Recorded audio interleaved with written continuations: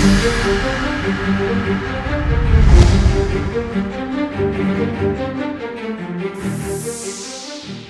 guys, this is Reinhart, it's your favorite Russian talking, and I hit duelist shit rating on my DK, finally, and about 2000 rating on a couple other tunes. I'm not focusing too much into perfection of my gameplay right now, as much as I'm focusing on understanding the gameplay and the flow itself. From my feeling right now, what this is somewhere in between the Cataclysm, where you have to just train one target down the ground, and Mist of Pandaria, which is a very fast-paced switch kind of a gameplay. Also, DPS rotation got so much easier. In fact, Unholy Decades counts one of the harder ones comparatively to my Warrior or Red Paladin, but even then, it's just so much easier in comparison to Mist of Pandaria, where I don't have to convert my runes, I don't have to prioritize my damage dealing. Here, it's much simpler. You have Runic Power, Death Coil, you don't have a Runic Power, Festering Wound, Scorch Strike is your best buddy. With exception when you get Rotten Touch procs. So, with that said let's jump into some solo queue matches, and I'm gonna be releasing guides very soon, and I'm also gonna be releasing a whole lot of nerd analysis towards the next patch. First thing that I noticed when it comes to climbing in a solo queue as a DK, you have to goddamn train the healer. You have to get on his ass, and you have to train him and train him and train him more. So I'm popping all of my AoE abilities here to kind of start cleaving, and I noticed that one of the monks is getting low. My DH damage is also sinking in. My AoE grabby hands are also pulling people. Now it's a good time to pop a few defiles and just cleave the crap out of people. I got a focus freeze on the healer, and all of a sudden right now life is good. I grip the healer into the double blind, but for some reason my Demon Hunter decides to just train the warrior. Now we got a clone on the warrior, and we're trying to DPS onto the Windwalker Monk as well, and I got feared. I popped the Lichborn instantly, and there is a cocoon right there.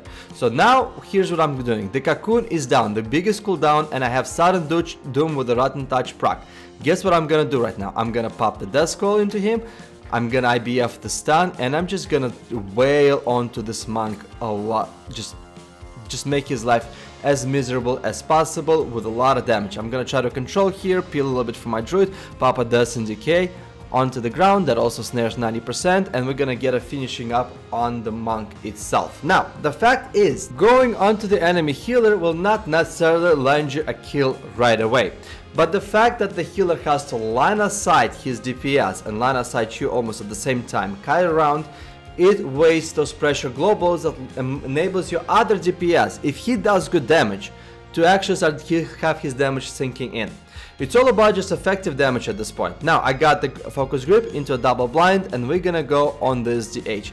Now the fact of the matter is, a lot of people think that DHs are just like unkillable people, but me playing DH at about 2k MMR myself, I'm gonna tell you this, DHs can die, and they can die very fast. Here again, I have nothing to hit, the monk is next to me, I had a Sudden Doom proc, I'm gonna swap onto him really quickly. Now, he did actually fake cast my that Song of Chi really quickly, but the fact that she had to spend Paralyze on me and not the healer is also a big plus. Now, granted, they're tunneling our healer for whatever reasons is, like Rested Druids are very good as a kind of a hard targets to swap, but they're very good to swap onto the targets that are not very good at actually just 100% training them, because once they have their hearts rolling on them, they can actually live through stuns and through silences.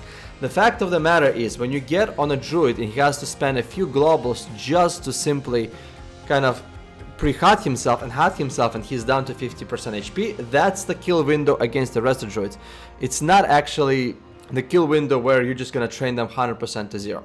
Hence why we're doing good, we're always top tough, and while this is probably one of the most annoying parts of actually playing DK, it's the fact of the matter that you kind of have a bit of a lacking in mobility, and just shooting a dry Scorch Strikes is also not gonna work, and you can get just CC'd quite a bit, and you also are susceptible to both silence and a disarm at the same time. However, with that said, I'm gonna pop a defile, and we have some very good cliff here going. And by the way, when the 2 melee stack like that, Death Scrolling is one of the best tickets to actually do just massive amounts of damage. And the thing is, guys, if you know your DPS rotation, if you actually can do very good damage, even without a good utility, you can actually push to 2k rating easily in this game right now. But you need to mongoloid the fuck out of your damage.